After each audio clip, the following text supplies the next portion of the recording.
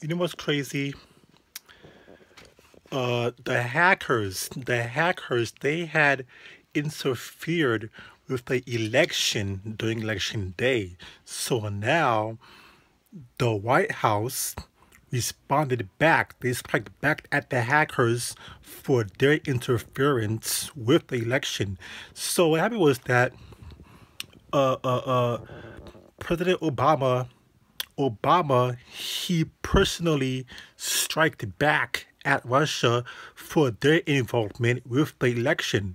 So now the hackers and the 35 people that were responsible for hacking the election and to help Trump win the election, they are being told that they got 72 hours to leave the United States and to go back to Russia because now President Obama, he actually ordered sanctions today to strike back at Russia and the president of Russia for their involvement with the election with the hacking on election day. It's crazy, very, very crazy. I'm pretty sure that when Trump takes office in a couple of weeks, so he's gonna try to do everything that he can to lift the sanctions on Russia for their involvement with the election to help Trump win. And because the hackers, they hacked the computers, they hacked the DNC computer systems, they hacked he emails, they leaked out some personal emails, you know what I'm saying, online.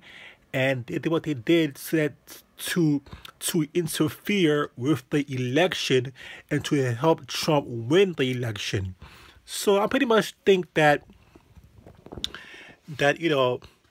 this sanction is a very close step. The sanctions that are being placed on Russia is actually a very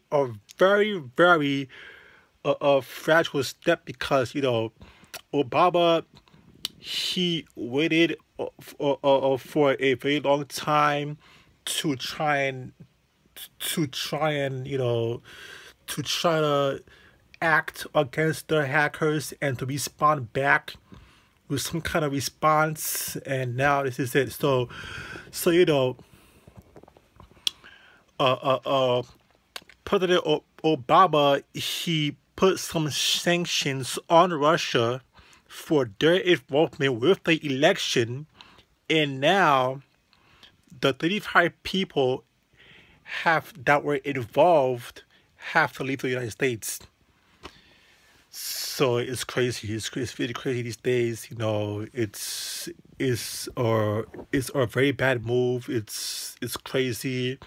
You know what I'm saying? And I'm sure, I don't know, probably a terrorist or probably ISIS is gonna try to it's gonna try to attack the United States. You know what I'm saying?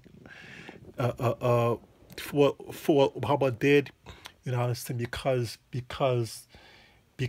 the world was watching as this happened, and Obama personally sanctioned. He ordered sanctions. Obama signed some executive orders to sanction Russia for their involvement with the election, and it's crazy.